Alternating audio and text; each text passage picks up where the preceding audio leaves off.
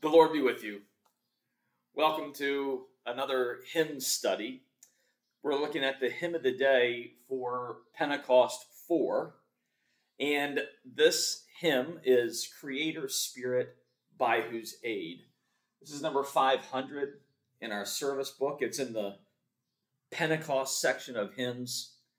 And the author is a former priest, archbishop, Rabanus Maurus. Let's talk about him for just a moment before we look at the hymn. He was born a long, long time ago, 1,000 years before the Declaration of Independence was signed. Born in 776 and died 856. From northwest Germany. When he grew up, he became the abbot of a monastery in Fulda, Germany, and eventually was elevated to archbishop, serving in the city of Mainz. Mainz, a big city on the Rhine River in Germany. 776 to 856 puts him in the middle of the reign of Charlemagne. This is Charles the Great, Carolus Magnus. And so the era is sort of called the Carolingian era. And I only mention that because I think Charlemagne gets overlooked for the way he unified the Holy Roman Empire. He was the first emperor of the Holy Roman Empire, which primarily from our understanding was Italy, Germany, and the Germanic regions, and France. If you can ever get Italians, Germans, and French to agree on something, you're doing a big, big thing. So he unified that region. Very powerful. Also very devout in his practice of Catholicism. This is not Roman Catholicism. This is just general Catholicism. The Roman Catholic Church did not begin until the 1000s, when the church split between East and West. I know that's another podcast for us. But he brought unity, and one of the things that Charlemagne did, he unified the season of Advent. In some parts of Christianity, Advent was 6 Sundays. In other parts, it was 1 Sunday. So to bring unity, he made it 4. Advent beginning on that first Sunday after St. Andrew's Day, November 30th. So Charlemagne did a lot for the church. And one of the major figures in the Carolingian era was Rabanus Maurus, Archbishop of Mainz. We have 3 hymns of his in our service book. All 3 are Holy Spirit hymns, Pentecost hymns. 498, 499, Come Holy Ghost, Creator blessed, and number 500, Creator Spirit by whose aid. So I would say that the proclamation of the work of the Holy Spirit may have been right in Rabanus Maurus's wheelhouse. That was his thing. And you and I are blessed to receive this proclamation. The hymn is primarily built on Romans chapter 8, verse 9. So I'm going to read a little bit of Romans chapter 8 for us. And maybe these words can run in the back of our mind as we're looking at this hymn. St. Paul says, "You, however, are not in the flesh, but in the Spirit, if in fact the Spirit of God dwells in you. Anyone who does not have the Spirit of Christ does not belong to him. But if Christ is in you, although the body is dead because of sin, the Spirit is life because of righteousness. If the Spirit of him who raised Jesus from the dead dwells in you, he who raised Christ Jesus from the dead will also give life to your mortal bodies through his Spirit who dwells in you. I really like that last verse. If the Spirit of him who raised Jesus from the dead dwells in you, if the Spirit of the Father who raised Jesus from the dead dwells in you, he who raised Christ Jesus from the dead, the Father who raised Jesus from the dead, the Father will also give life to your mortal bodies. The Father gives life to us through his Spirit that dwells in us. There's so much richness there. The Spirit dwells in us. The gift of the Spirit that you and I receive in baptism. The baptismal grace that is renewed daily. That reminds us that we belong to the Lord. All right, so we have 4 verses in this hymn. Again, we'll go verse by verse. In the description below, you'll find a link so you can listen to this hymn. Here's verse 1. Creator Spirit, by whose aid the world's foundations first were laid, come, visit every humble mind. Come, pour your joys on humankind. From sin and sorrow set us free. May we your living temples be.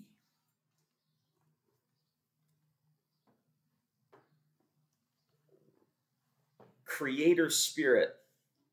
Now maybe you scratch your head and say, well, I thought God the Father was the one who did the creating work at the beginning.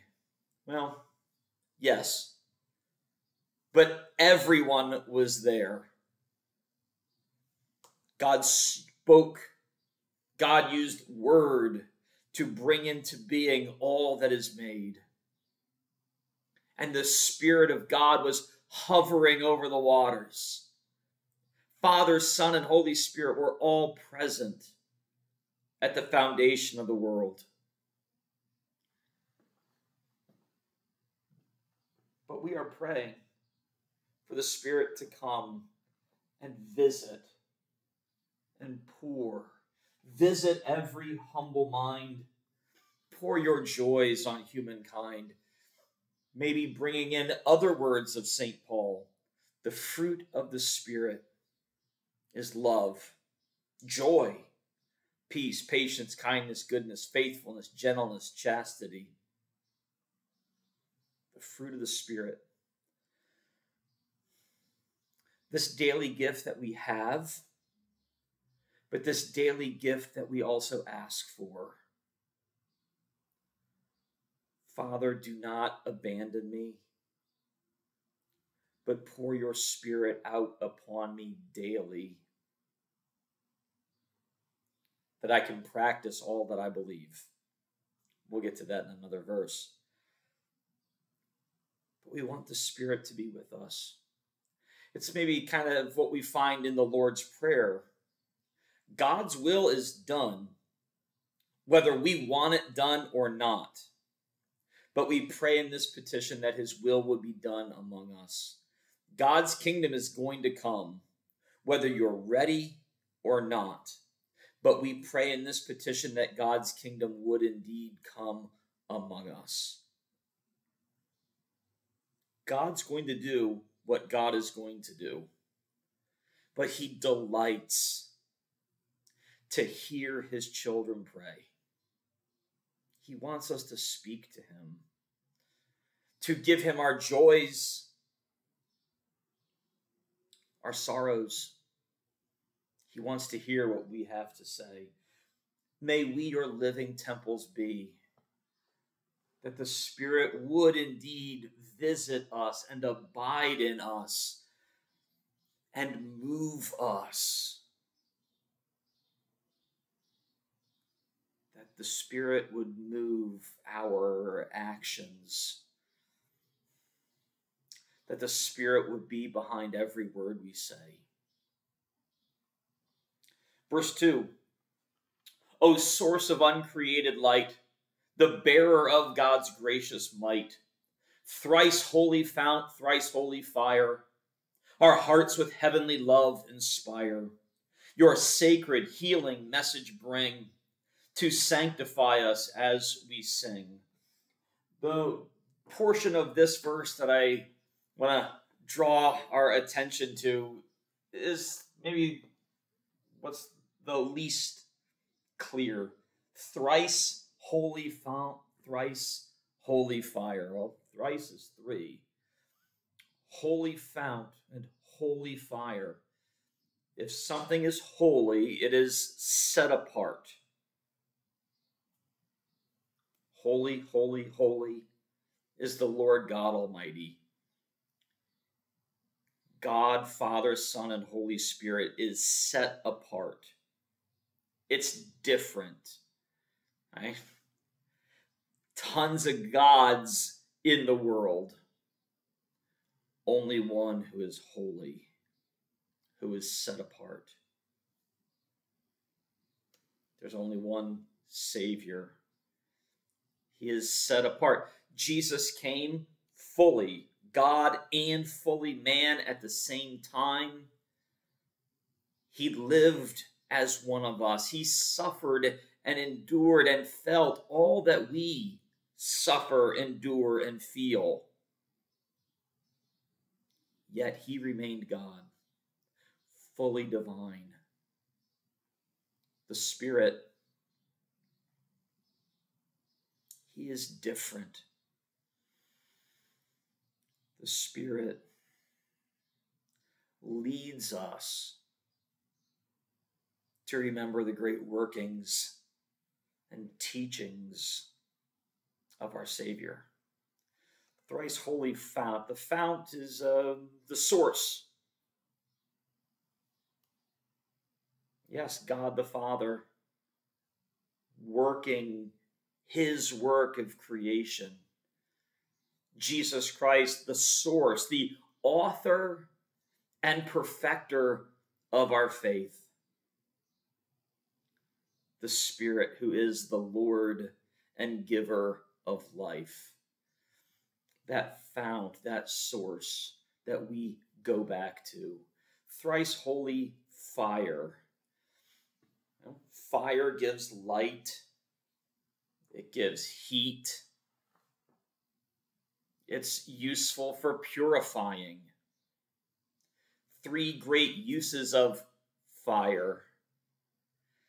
We could also maybe think of the fire at the burning bush when God revealed his identity to Moses. I am the God of your fathers. The fire of the Spirit at Pentecost. The fire came down. The apostles were able to speak. The crowds were able to hear. So fire is very useful. And we have all of that in this verse. Verse 3, Giver of grace, descend from high. Your sevenfold gifts to us supply. Help us eternal truths receive and practice all that we believe. Give us yourself that we may see the glory of the Trinity. A couple of things here. Let's start with those sevenfold gifts. I think we've talked about this before, probably when we were examining our Pentecost hymn of the day. But these sevenfold gifts, this comes out of Isaiah chapter 11. And I'll read for you. There shall come forth a shoot from the stump of Jesse, and a branch from his roots shall bear fruit. And the Spirit of the Lord shall rest upon him. That's one. the spirit of wisdom and understanding, of counsel and might, of knowledge and the fear of the Lord. And his delight shall be in the fear of the Lord. He shall not judge by what his eyes see, or decide disputes by what his ears hear.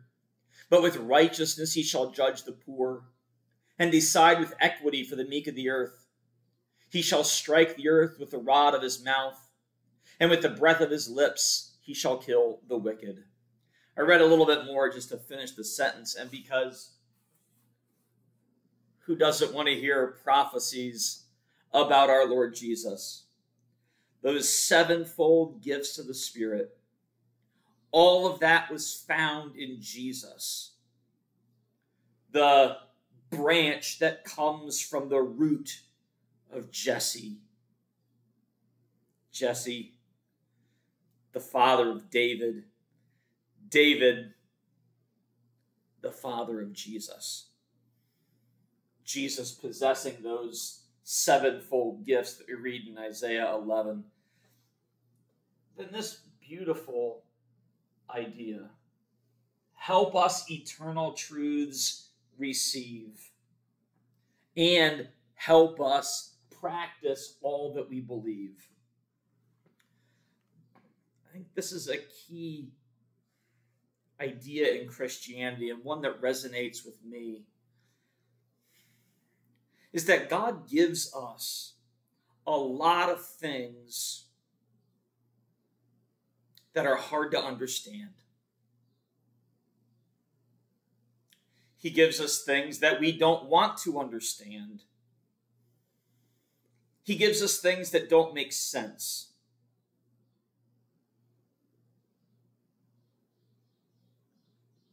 But these are eternal truths. Help us to receive them. It's not help us to unlock them. Help us to crack the code of these eternal truths. Help us to solve. In Christianity, we're not trying to solve for X. It's not about the right formula. Leave that for the beauties of math and science. But we are receiving eternal truths. The Trinity is one of them. The working of the Holy Spirit is another. The love of Jesus Christ for sinful humanity, another eternal truth.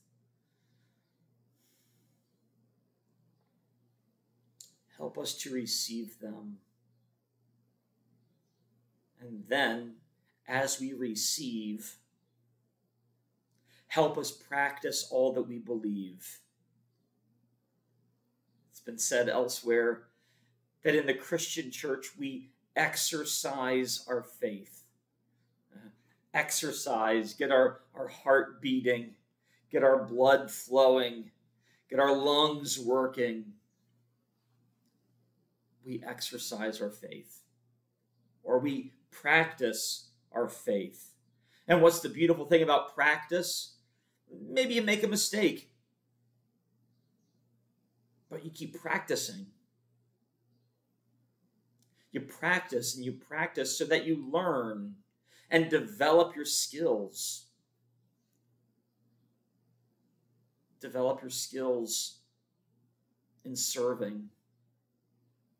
Develop your skills in teaching. Develop your skills in listening. Develop your skills in speaking an encouraging word. Help us to practice all that we believe. And yes, maybe you make a mistake. You say the wrong thing at the wrong time. In trying to do something helpful, You go faster than the other person. And your helpful word, your helpful work only inflicts more pain. The Holy Spirit comes to us, visits and pours His grace upon us. So He brings us what we need. Spirit of understanding, skill, fear of the Lord, eternal truths that God brings to us that we can grow into. All right, verse 4. Immortal honor, endless fame, attend the Almighty Father's name. The Savior Son be glorified, who for all humankind has died. To you, O Paraclete, we raise unending songs of thanks and praise. One of those triangle verses, those doxological verses where we stand in respect of the Lord, Father, Son, and Paraclete. Right? Rabanus Maurus gives us one of those different terms. Before we talk about that, look at what we're giving to the Lord.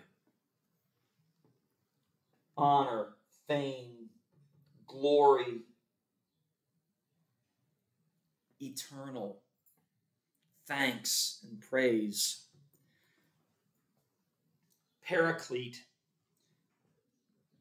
it can be translated as counselor or comforter, and those are close. There are other words for those terms, but maybe the best translation for Paraclete is Paraclete. So you have to learn, what is this? John is the only gospel writer to use that term Paraclete when talking about the Spirit. Jesus says, I will send you another Paraclete, another counselor. Jesus is a great counselor. But he knows that in a little while, he says this before the Passion, when he's with the disciples in the upper room, before things really get going. I'm going to leave. Don't be afraid. If I don't go, then I won't be able to send you another counselor, but I am going, and I will send you the Spirit, another counselor, a comforter. So that's what we have. I've said it before, and I pray I'll say it until I die. The job of the Holy Spirit is to lead us to Jesus. The Almighty Father, the Savior Son, the Paraclete. We take comfort in who the Father and the Son are and what they do. And it's the Spirit's job to remind us of what a God we have, of what a God who claims us, who, as we're talking about in our practice, sometimes fail. And sometimes we get things right. Sometimes we do give great witness to our loving Lord, this triune God.